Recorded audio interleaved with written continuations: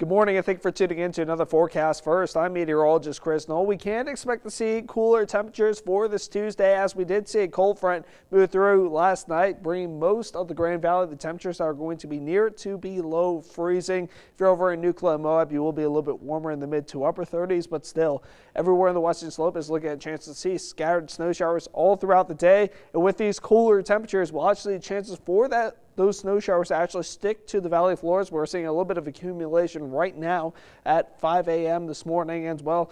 We can expect to continue to see snow showers throughout the day. We'll see some heavier snow showers form over those higher elevations once we start getting into the afternoon hours closer towards the central parts of the divide and primarily down further south in the San Juans. These showers will continue in the Wednesday morning. We'll clear up a little bit for the start of the afternoon hours on Wednesday.